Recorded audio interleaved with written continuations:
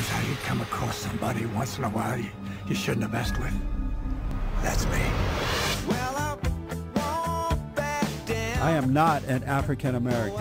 You're Oreo cookie, white in the inside and black on the outside. I don't have an afro, I have an Amerifro. Talking that idiotic stuff you talk about, I would slap you. Go ahead, make my day. Black at the ace of spades, but 100% American. Heard around the world by everybody and their mama. The Jesse Lee Peterson Radio Show. Uniting the races with truth instead of dividing them with lies. We're also rebuilding the family by rebuilding the man. Welcome to the third hour of the show already. Barack Hussein Obama. Amazing stuff, folks. It's Christmas time. We're going to be hearing a lot about heaven and hell and God and all the good stuff. This is Christ is the reason for Christmas. Christ is the reason for the season. So I guess we're going to be hearing a lot about this, folks. It's amazing. I'm learning a lot. I really am. I am learning a lot. Hope you had a good weekend. We, if you were not at our Sunday morning service this past week, you missed it. Yesterday's Exploring Your Faith Hour, we did a wedding. I performed a wedding yesterday instead of regular church service. And it was something else. It's going to be up on the website, bondinfo.org, later today. A lot of editing to do there because it was so long, but it'll be up later today. My producer found this documentary called Hellbound. And he insisted that I watch it, and I did over the weekend. And it is, Hellbound with a question mark. I need to make that clear. Hellbound with a question mark. So I watched it over the weekend, and I was taken back by it, and I'm happy to talk to the writer, director, Kevin Miller. Kevin is an award-winning screenwriter, director, and producer who has worked on many movies and documentaries.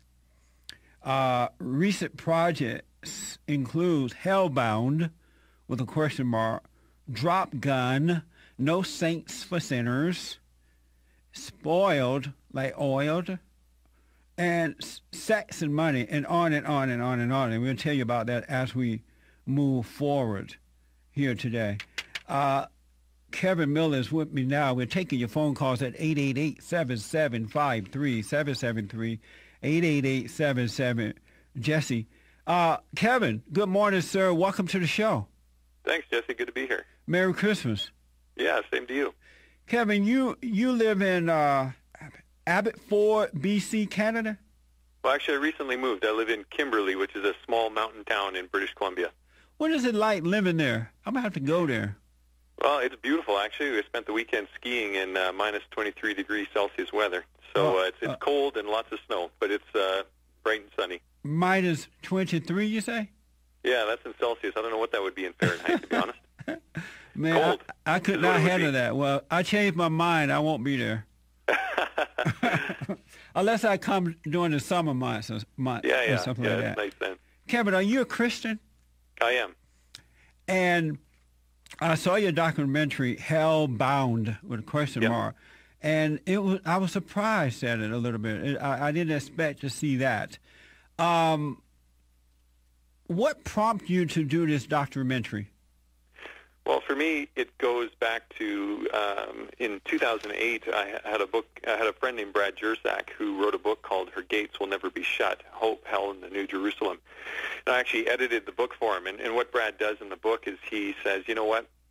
If we're going to be biblical about what we believe about hell, let's really be biblical. In other words, let's read everything the Bible has to say about this topic. Let's not just filter the Bible through what we already believe. And what I was really astounded by through that experience was not only the diversity of views present in the text itself, but also if you look at the interpretive history around issues of hell and really eschatology, the theology of end things, you see a really fascinating discussion going right back to the earliest days of the church. And so I really felt it was important to take this conversation that had been happening within the seminaries and, the places of higher learning and try and bring it more down to a grassroots, a street level.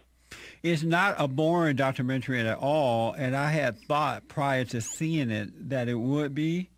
But absolutely not. That's unfortunate. A lot of people hear documentary and they think boring, but I think documentaries are some of the most fascinating, types of films out there. Was it? And I want to get to some of the things that happened in this documentary. Was it? What was it like for you dealing with the different people that you interview? Did it leave any type of impression upon you?